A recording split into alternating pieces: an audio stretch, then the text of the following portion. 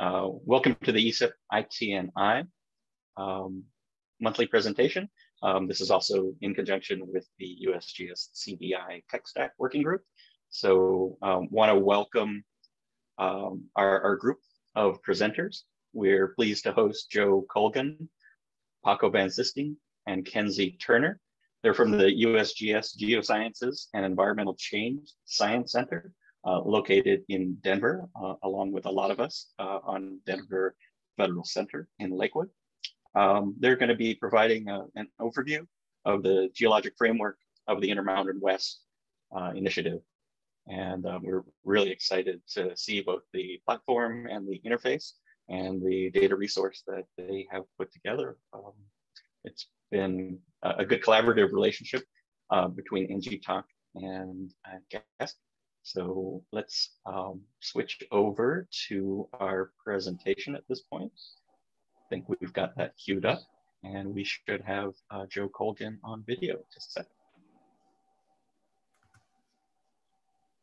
Okay, just get the slides up on screen and I can start. You got that going, Kenzie? Yep, getting there. Okay. Kenzie has started. Looks good. All right. Okay, we're in the mode where you can see the whole PowerPoint. Now we're gonna go cycle through them all. Are you doing? Are you seeing presentation mode right now? Yes.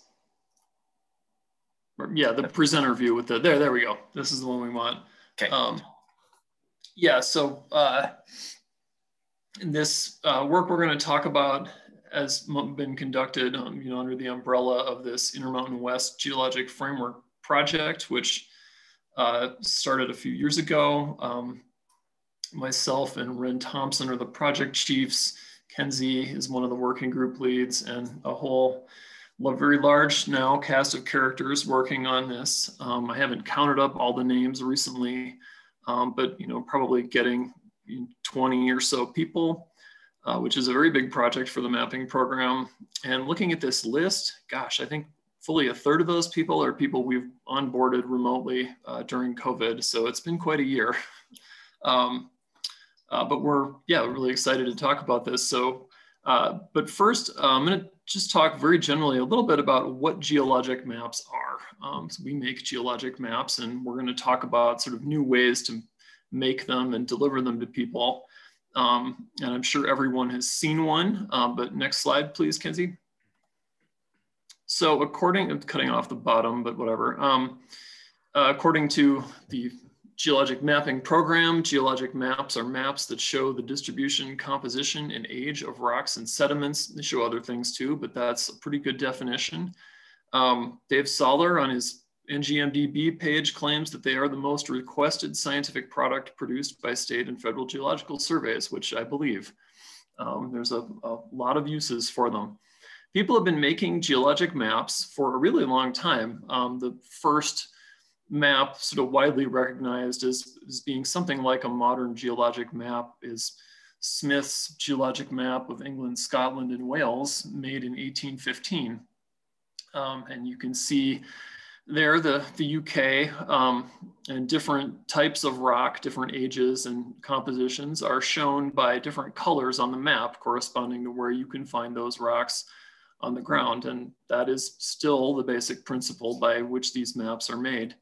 The popular science writer Simon Winchester wrote a sort of popular science book about that map called The Map That Changed the World, 10 years ago or so. It's an entertaining read if you're into the history of geology or science or mapping.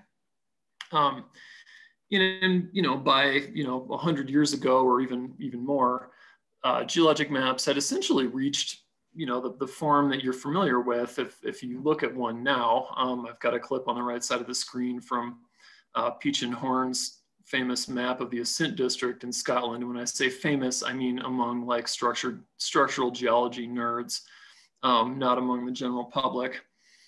They essentially invented the concept of thrust faults in the course of that mapping. But the map they produced looks like a modern geologic map. It has rock units denoted by colored polygons separated by lines denoting faults or depositional contacts and so forth. There are little point symbols on there showing, which way the beds are dipping and various other things. You can see it's on a base map that has, roads and various things on it. So, geologic maps look very similar today to the way they have for a long time. And, remember 100 years ago, people had no idea how old the Earth was. They didn't know what plate tectonics was. They didn't know any of that. They just went around observing what kinds of rocks were there and making maps showing that. So next slide. So how are geologic maps made? The first thing to remember and keep in mind, especially when we get to Kenzie's part of the talk, is that maps have been and still are made on a quadrangle by quadrangle basis or county by county or whatever sort of circumscribed area is of interest. And each one is unique. That is, the geology that's portrayed within that box, one person or persons decided exactly how they were going to divide the rocks in the earth up and draw lines around them and show them on the map. And somebody mapping right next door or even in the same area at a different time almost always makes those decisions differently. And so, no two maps sort of look the same or fit together. I mean, even if it's the same earth that people are looking at. Geologic mapping starts the way people have always done it. It's a field-based observational process. Go out to the field, hike around, look at all the rocks, and then draw lines around what you're going to call the units on some type of base map. There I've got a little clip of an air photo with little lines on it, and that's actually not even that long ago. That was how I learned to do it when I was a student on paper air photos or topographic maps. People are starting to use tablets these days, but the process is the same. For those of us who are into geologic mapping or got into that as a career, it's that the picture of the people standing on top of the mountain. That was the appeal for a lot of us. You're studying to go to med school and it dawns on you that somebody somewhere conceivably might pay you to go hiking and look at rocks. And before you know it, you're off to graduate school. And then, 15 or 20 years later, wondering what went wrong with your career. And then Derek asks how you feel like being an IT project manager. And it's like, oh my God, that's what happened. But the next step after doing all that, I don't know if anyone can see the pointer, but after making field observations, collecting laboratory data and things like that, that all goes into a GIS database. And this is really the only big difference between how maps were made, say 50 years ago. But for the most part, and even still now, GIS databases for geologic maps have been, and in many cases still are, used primarily as a cartographic tool. The goal is to get to that printed, published map. I mean, usually they're PDFs now in lieu of actually printing them. But the GIS database is usually just a stop along the way, and the printed product is considered definitive. Next slide, Kenzie. Something to remember about geologic maps that are different from other types of geospatial data is the way that they scale. You can take the actual Earth and then make a detailed geologic map of it. There I'm just showing some 1 to 24,000 scale mapping, which is sort of the de facto detailed standard for geologic maps. But then, unlike say, some gridded topographic product or something, that there's no sort of automatic or algorithmic way that you can zoom out and scale that to something less detailed. If you're going to do that, we call that regional compilation, say taking a bunch of detailed maps and then making something that's 100 or 250,000 scale. That's a very involved process that has to be done by geologic mappers deciding, which of those mini units on the map in the middle, they're going to lump together and color brown or blue or whatever on the less detailed map. So that the compilations at regional scales are scientific products that it takes a lot of work looking through maps to produce. Next slide, Kenzie. So we all work for the National Cooperative Geologic Mapping Program. It's a little bit different than other survey programs in that it was established by its own act of Congress, reauthorized most recently a couple of years ago. Since the reorganization of the survey back whenever that was, 10 years ago, it's part of core science systems. There's a very strict formula for funding coming into that program where it goes. Half goes to what's called FedMap, which is us at the USGS to make geologic maps. Half goes to the state geological surveys. Every state has one, and they apply for their share of the money to do mapping. And then there's a little bit left over that goes to an educational program where we give grants to students to make geologic maps. So it's a joint, by law, and budget, it's very much a joint federal state enterprise. We're always interacting with the state geological surveys. So next slide, Kenzie. And the National Cooperative Geologic Mapping Program put together a new strategic plan. Came out of a conference they had in Denver 4 years ago or so. And I just found out that this has been published like literally this week, I think. It's up on the NCGMP website. They articulated several goals, and I checked, goal 3 is still identical in the published version. The one of interest to us is about creating seamless geologic maps within user-defined AOIs across all of the country by 2030. And we're going to set aside the 2030 part because that's more than just our group in Denver can handle. But we did put together this fairly large project to look at how you would go about synthesizing a bunch of geologic maps into a seamless database for a large region, fast enough that you could conceivably, if not the country, cover a fairly large area in a reasonable amount of time. Next slide, Kenzie.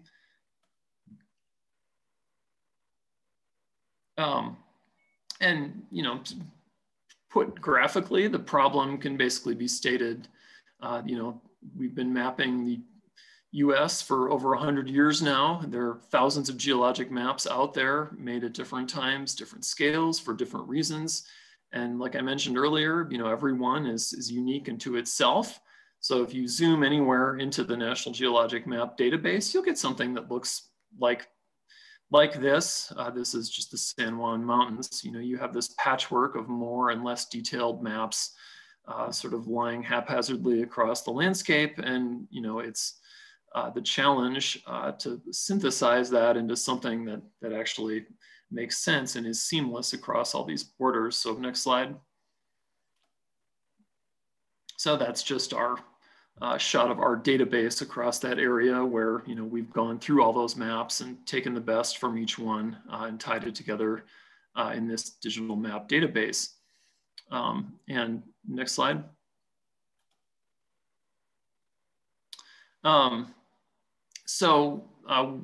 We're calling this a regional seamless intermediate scale and open-ended database.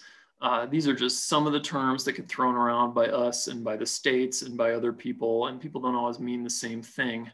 But by regional, we mean we're shooting for a large area, not just like a couple quadrangles or something. Seamless means no breaks along the map boundaries, only geologically meaningful contacts. We're gonna pull everything together so you're not just looking at the patchwork anymore. Intermediate scale means 1 to 100,000 where we can get it, either compiling it ourselves or getting it from where it's already been done. That's kind of the best balance of regional coverage and detail that you can get. But we're going to patch the holes with less detailed maps where we need to in between those areas. Open-ended is one of the, Kenzie will talk more about this, is one of the biggest differences and challenges with what we're doing as opposed to the way a traditional map would be made, where you are starting out with a 24K quadrangle or 100K quadrangle or a county or something that has a border on it. It's your job to make a map that covers that area and only that area. And so you're only concerned about making your stratigraphy and everything else work within that area, not areas that are adjacent to it or far away or anything else. But for what we're doing, I mean, yes, technically, you could draw a line around the entire United States and say, you know, this is the border of where we're going, but we can't make some, you know, a map that big with that much detail all at once. You know, this is something where we have to do a little chunk and then add to it over time and get it to grow. So we have to have a way to do it, you know, and both a process and a database where we can keep adding things, keep the seamless, keep all the stratigraphy hanging together, you know, we're without sitting down at the beginning and just making every decision that needs to be made, because we wouldn't even know where to start. Next slide. So the actual Intermountain West project started in fiscal 19, is organized to cover a transect across the Cordillera, sort of at the four corners latitude. The blocks are 250K quadrangle boundaries. Like I said, we're actually targeting 100K for the geology. It was just a convenient way to show it. We chose an east-west transect to give us a big footprint, so no cheating. We have to reckon with a big area right up front. Meant then, you know, going east-west, the geology changes east-west much more than it does north-south. So that'll give us a great sample of just about everything, you say, outside of the Cascades that you might find geologically in the Western US. And so the concepts that we work out there should be more broadly applicable. So the goals of the project are both to actually build this database and to figure out how to do it efficiently. So we're gonna figure it out as we're doing it, and you know, keep doing research into the geologic evolution of the Cordillera. Next slide. And this is just the latest, you know, our little schematic of how we envision this working. You know, we're doing this data synthesis part in a new database framework that Kenzie's going to talk about, and then, you know, that has to go through a review process, which we've just started to reckon with now, and then be delivered, you know, however it's going to be delivered. And the product on demand option is the reason we got connected with Derek in the first place. You know, so, but we have not really reckoned in detail with how this is going to be delivered yet. You know, that's to come. We're just getting to the review part for the first chunks of data. Next slide. Can't remember if that was the last one I had, Kenzie, or not. Yep. Okay. Yeah. Okay, so I'm going to dive into the details, a little more details about our GIS environment and the database schema design that we've come up with to solve some of our problems. And what I find is the easiest way to relay that is to compare it to kind of a traditional approach. And so a traditional project, you would have a fixed footprint. So over to the right there, you see the Alamosa 1 to 100,000 K sheet. And, you know, that would be your project extent, or maybe even a little bigger, but within that, you would operate within those confines. And so there's some advantages to having a fixed boundary, is that you have a limited number of map units. The geologic variability, although it can be complex, it's still fairly limited, given the, you know, the small size of the footprint. And then in terms of the published mapping that you have to pull upon, you may have quite a few, like you see off to the far right there, but it's still fairly limited. And so our limited spatial extent relates to several other limits as well. And then generally speaking, this would be targeted as a scientific investigation map, and the data would be released on ScienceBase as a standalone file geodatabase. And so our traditional workflow, you would have a group of people working on this project, you know, maybe anywhere from 5 to 15 people for some of the larger projects. And they would be responsible for either a particular area or a particular rock type. generally there would be like a surficial group, and then maybe a volcanic or igneous group, and then a metamorphic group, for instance, or then some people who are responsible for all parts of it. But those would be, their contributions would be passed through a lead compiler. And, you know, in the distant past, although not too distant, it would be either on a drawn up Mylar sheet or paper hard copies of quadrangles. But more recently, oftentimes it's standalone file geodatabases that get passed around.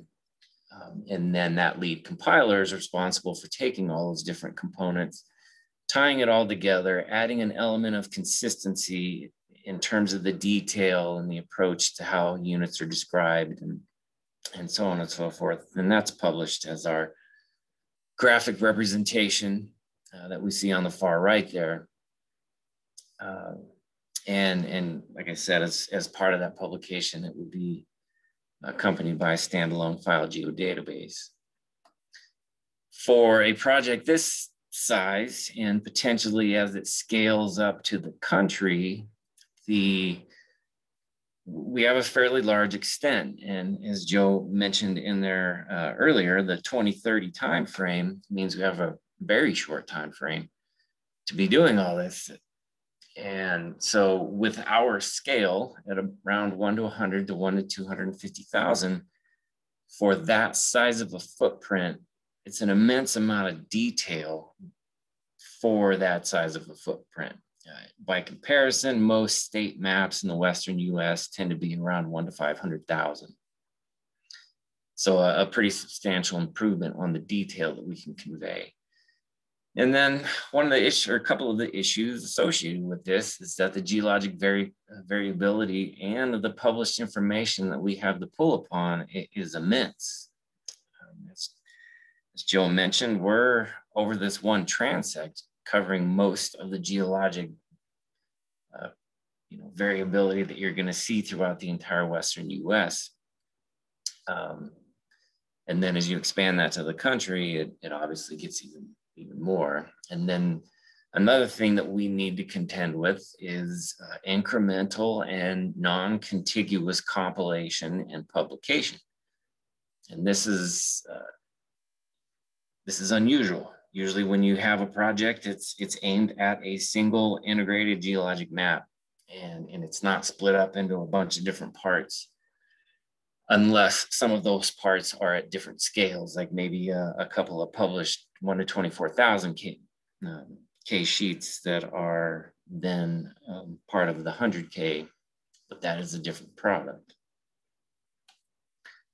And so this compilation process that we have here in the past, where we have multiple contributors that goes through the lead compiler, it's just not going to work. We have too much to do, and we have too short of a time to do it. And so one way to improve on that is to cut out the lead compiler, basically turn all of the contributors into their own lead compiler for that particular area. And then through cooperation of people who are working next to each other, we can integrate and remove all of the administrative and map boundaries and things like that to create a seamless product. So our existing environment is a traditionally versioned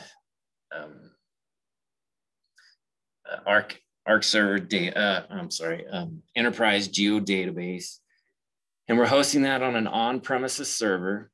And in the past, or at least up until pandemic time, everybody was working in the office. And so through this traditional versioning and the direct connect approach, the access to the database is pretty much as fast as it would be for any locally hosted file geodatabase. And so everything was pretty good for a while. And then the pandemic hit, and everybody got sent home to work, telework, and the connection to our database through this direct connect was significantly hampered by the VPN and the remote desktop aspects that we need, which really is fairly crippling at times because the VPN can be pretty unreliable. But then another component of this is as we scale this up to other groups within the USGS, but eventually state contributors as well, there's going to be a lot of computing demand to support this many people working in the database. And so, you know, as we move into the future, the idea is that we would move to more of a feature service based editing, which might allow us to skirt the VPN issues. And then for the scaling, obviously moving to a cloud is going to provide us a lot more flexibility for scaling up and scaling down versus managing or continuing to purchase new on-premises servers to support all of this. Okay, so from a database standpoint, we had to evaluate what we needed for this new project approach. And so we needed a way to efficiently do our map compilation. We need to be able to pull in new data from different areas. We're held to a standard for the National Cooperative Geologic Mapping Program. There's a database standard that we need to be compliant within. And then we want to be able to support decentralized compilation. And I'll explain what that is as we go through this. It'll become a little more apparent. And then through, you know, even in that decentralized compilation, we still want to have some consistency in our attribution. So as far as our database compliance, we're held to the standard of the geologic map schema. And that's, it's got some limitations. I mean, it is designed that is, they describe specifically as a publication, data transfer, and archiving database design. And this is basically in conflict with virtually every part of what we need for a project. It's designed for a single geologic map, and it very specifically is not for regional compilations.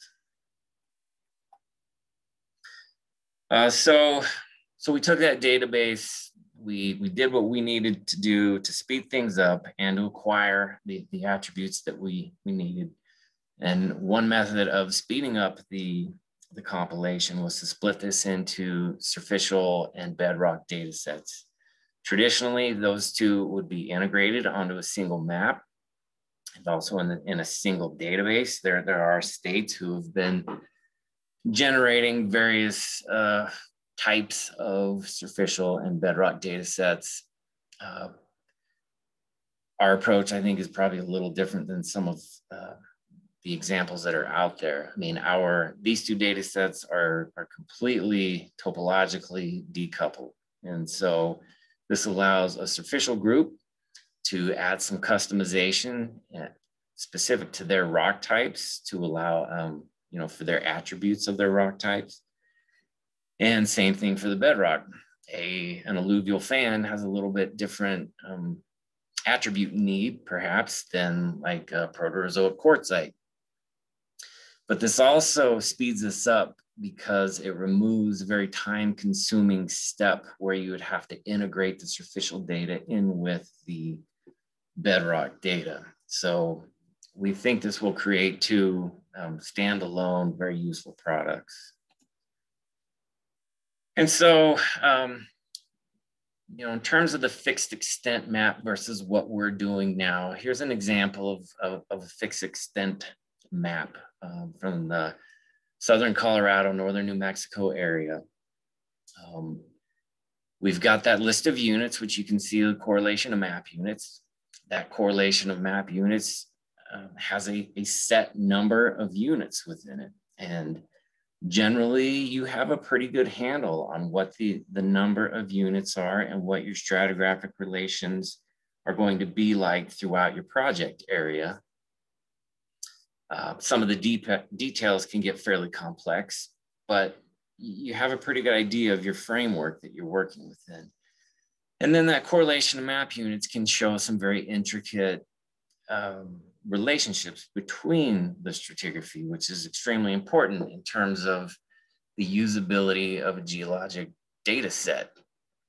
And so we take that correlation of map units and we take those stratigraphic relationships and we plop them into a table where we try to preserve as much of the stratigraphy as we can. We know we're going to lose some because we're moving into tabular form. So it's difficult to show pinch outs and you know, age equivalents in a tabular form where you're restricted to individual rows. But anyway, that's kind of the fixed extent approach. Now, with what we're doing, we start with that correlation of map units and that list of map units from one area. We put that into a table, but we can't stop there. I mean, we have, as I'm showing here, 3 other parts of the country that we could be pulling data in from. And this is what I mean by decentralized compilation. As this scales up, the idea is that state contributors can be working on map compilations in their states, and same thing with other USGS offices. And that can get contributed into a single database.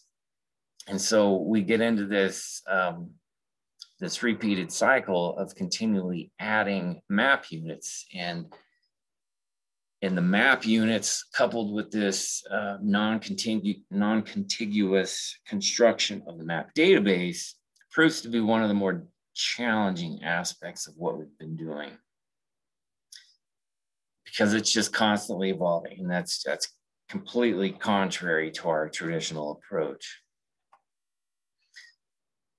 So in terms of the consistency of attributes, in that decentralized environment, we're not going to take a lead compiler approach and say, here, you guys have to write your descriptions exactly like this, even though you're in the Appalachians, and you guys up in the Cascades need to do it exactly like this.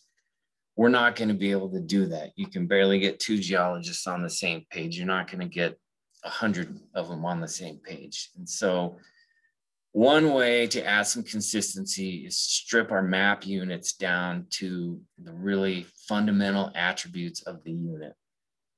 And also, particularly for our line features like contacts and faults, we try to standardize where we can to take out some of that inconsistency. But for our map units, you know, what's it called? In bedrock mapping, you have a framework of stratigraphy that oftentimes is pretty well defined in areas. So formal stratigraphic names and informal stratigraphic names. Superficial units can be a little bit different in some parts of the country. What's it made of? So is it a sandstone or is it a shale? Is it a lava flow or is it an alluvial fan? These are all very fundamental components of those map units. And then how was it made? What's the process? Was it in an ocean or was it from a volcano? And then the age, you know, when was it deposited or when was it emplaced? And so breaking these down to these fundamental attributes, we recognize we're going to be losing a lot of the very detailed information. But when you're talking about a regional compilation in this time frame, what we're retaining is significantly more than any other attempt at a national data set or really even regional data set at this scale. So the units, I had mentioned the units, the map units tend to be or present one of our more challenging aspects of how to deal with this. How do we ingest map units from different parts of the country and relay some sense of stratigraphy through a table? So what we've decided is that we can break our units up into what we're calling geologic provinces. So these are distinctly different from physiographic provinces. So for example, the San Juan Basin has a physiographic term, or is a physiographic term, but from a tectonic or geologic process standpoint, it's very specific and has a set age or time frame that occurred within. So these geologic provinces, because they're limited in time, we can rank them chronologically. And so that presents kind of high order stratigraphy, and means that we can build on this sort of in a compartmentalized manner rather than needing a unified, predefined stratigraphic framework for the entire country at the start of the project, which is just completely impractical for this scale. So we're using 3 geologic province rankings. And so they have a hierarchical relationship. So our most broad provinces are in our province 1, in this case, the Lake Cordilleran orogenic basins.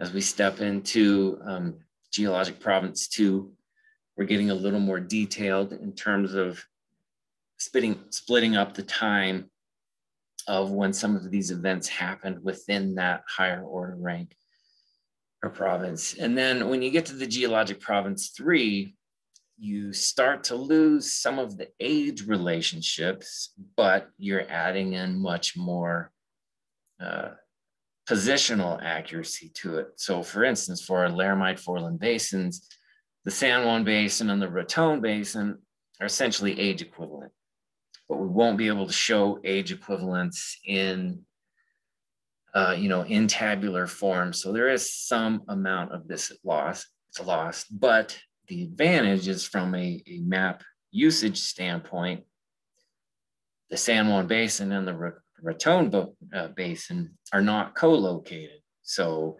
those units from the Raton Basin aren't going to be in stratigraphic position physically with San Juan Basin rocks. And so it becomes less of an issue at that more detailed rank.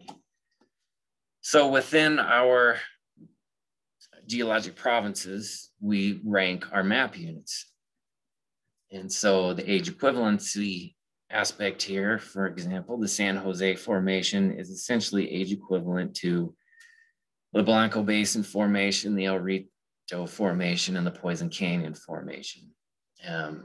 But within that San Juan Basin province, we can relay a very useful stratigraphy. And so, in terms of the co-located units, the fact that we can break these out by age groupings, we may have a stack of rocks in a particular area that includes rocks from the Rio Grande Rift, from Lake Cordilleran orogenic basins, and then some of the oldest rocks from early Cordilleran orogenic basins. And within those individual provinces, we have a rank of units.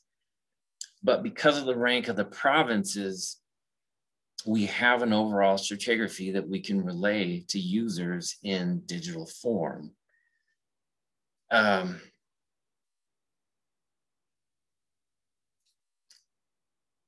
So I think, that's really about all I wanted to cover.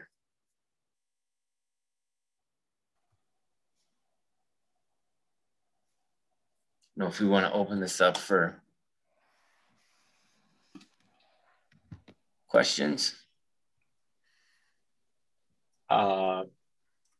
Did Paco join us? I just wanted to see if anyone wanted to add it. I'm here, Derek. Paco, yeah. Of course, I would be adding the less geologic side of things. But this is the first time I've seen this presentation. This one was great even for me. So I had a general take on all this, and we've changed the structure of this several times in the last couple of years. But this one was done pretty well, Joe and Kenzie, I think. But yeah, I'm just going to quickly add stuff about the GIS and data management and enterprise side of things. It was a couple of years ago, like was mentioned, we needed to get all of our geologists working together at the same time. So that's why we decided to use traditional versioning. So we have 15, 20 geologists working at the same time in the enterprise geodatabase that we created. And we've had to make changes, obviously, throughout the years, but it works. And the only major issue we've been running into, like Kenzie mentioned, was working from not in the office. So that's why we may be looking into using feature services and editing feature services in a different way in the future, just for the speed of things. But it really has been working. This is a new idea that we all came up with, and we've gotten quite a bit done, which is pretty impressive, IT-wise, GIS-wise, and geologic compilation-wise. I think it's really, really impressive, I think, for our team to work together this way. And their next big step will be to figure out good ways to, because we need this to get peer reviewed, of course. So we need to find ways to share this. And I have several ideas. And right now I'm actually, maybe some of you are as well, I'm at the Esri developer conference right now online. And there's more ideas that came out of that, even of how I can share this to the states to do some peer reviewing of the data that we've already created. So that's really about it. I mean, if you have any questions about that side, I could help, and obviously Kenzie as well. So. No, thanks so much for that. I will open up for questions just after I add a couple comments. As a geographer who found himself in the role a little unexpectedly as an IT project manager, I think that's one of the reasons that I connect with this group and Joe and Kenzie as research geologists that are really building out this pretty impressive infrastructure in order to get to the point where they're presenting really a seamless geologic digital map that eventually will probably be able to encompass the entire nation. I think there is a lot in common with William Smith and the first geologic map of really the British Isles, in that you go about doing this particular endeavor without fully understanding how difficult it might be, or what unintended consequences and benefits this is going to bring, right? You had, kind of this initiative as it gets started, overcome a lot of hurdles. And then as you see it build out, I'm just seeing so many benefits that this brings, from multi-user contribution to really, truly a seamless data platform that is updated on the fly, and that eventually might be able to connect to something like our US Topo product on demand. And I really want to thank you. It's hard to find that connection between earth science data and tech stack. And your group did it wonderfully to provide us with the subject matter expertise, the data system, the interoperability, and finally the product that we're looking at. So really want to commend the team on that. And I'm amazed at how much you've grown, right? The number of staff members that you've added is really impressive during this period. Yeah, and I actually think the timing of this project was pretty good in a technological sense, because of the way everything is now much more shareable, and services and that it's much, the time is right for what we're doing, I think. And of course, working with you guys, the shareability of this is going to be great with the services and publishing and things like that. So when you spin this up on Kubernetes in the cloud, after gathering everything that you learn at the Esri Combine, it'll be great to see what other ideas you have going forward. Yeah, that's funny. The Kubernetes thing was just talked about today. Maybe you saw that. Oh, we saw the blog post, so I got really excited, and so did a lot of people on the team. Any questions out there? Kind of want to just open it up to the floor. If anybody wants to come off mute and ask the group some questions, it'd be great.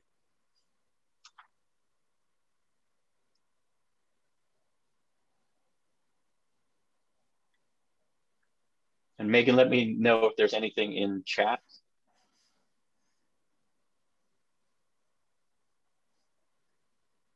I have some questions. If there aren't any on, I don't see any on the floor right now. Yep. Oh, go ahead.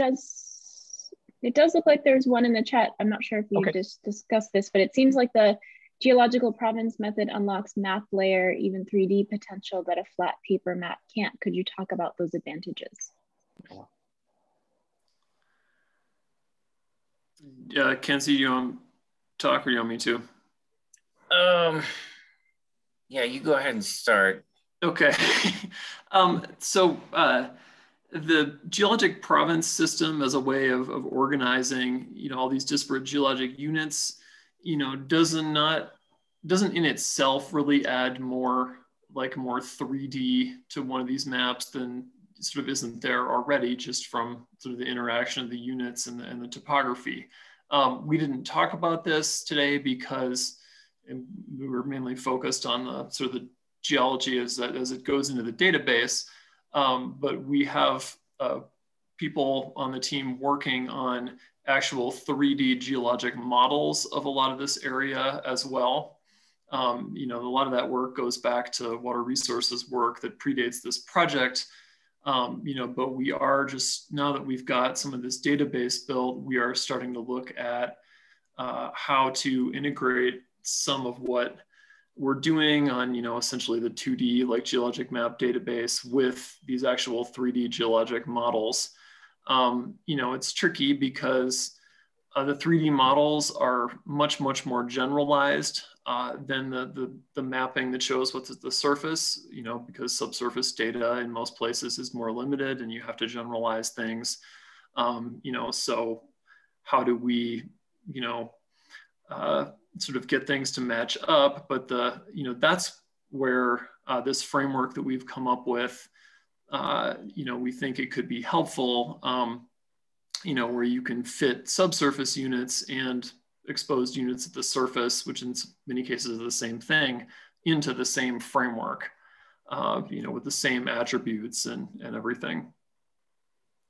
I don't know if that's helpful. I guess I would add too that one advantage to the geologic province structure is I feel like it gives a better better usability of the time component. It's easier to search based on your the time. It's almost a 4D database. Not that any geologic map isn't 4D in the sense that it includes time, but the searchability through these large tectonic events, I think, is a step in the right direction above what our traditional approach.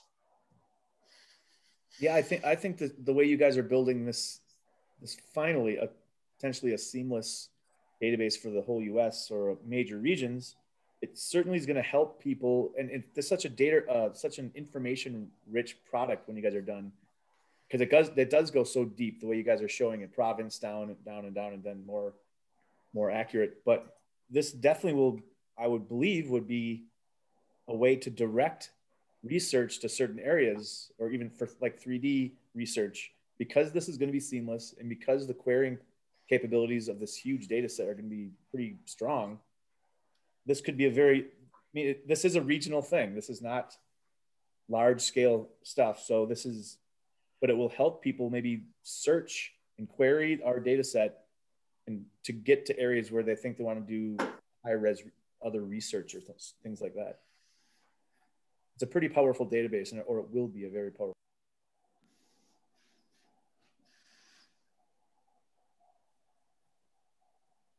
Any other questions out there?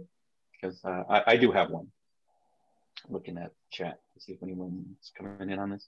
Okay, so my question is that there are a couple different temporal aspects to geologic data, and especially with the map component. Have you thought about how you're going to handle the historic aspect of the paper maps that you're using to input into the structure? Is there a mission that you have to allow users of the system to look back over time at how a particular area was represented with historic geologic maps? And then is there a way that you represent the stratigraphy, the geologic time periods for the various layers that are represented? Yeah, so for the historical aspects and the published map sources that we're pulling on there is a feature level, several, in fact, feature level fields where we cite these previous data sources that are being used. And like I say, at the features. So every individual contact has its own citation. And in some cases, particularly with polygons, we have to concatenate many of those citations together, but it points back to the source data that feeds into essentially every vertices that is put, or every point that is put into the database.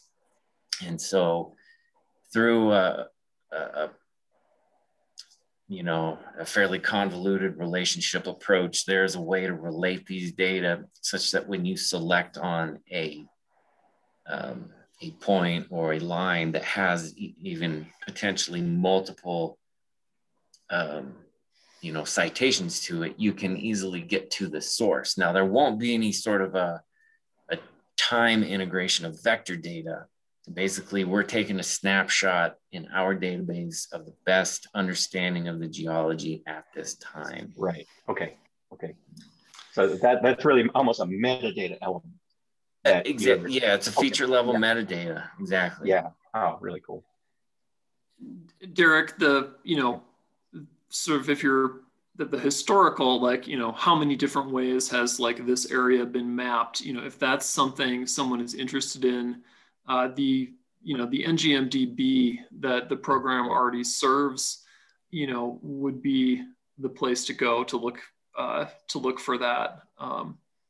Because you can get all see which maps are from a given area, where, like Kenzie said, we just take the best available when it comes to actually doing the work, turning it into seamless vectors. Right. Yep. Thanks for that. And if you don't mind, I'll collect the links for these resources that are available, and just get that out in the group, or we can put that into the presentation abstract. Okay. Really good for this audience. Sure. All right. Any other questions from the floor before we bring this presentation to a close?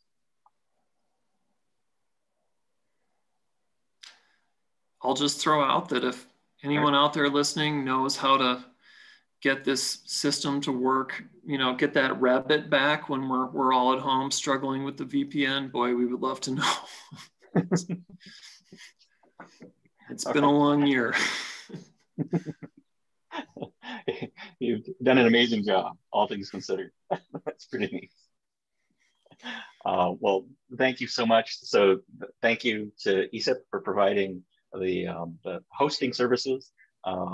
Thank you to Joe and Kenzie and Paco, and of course to the audience who came to attend.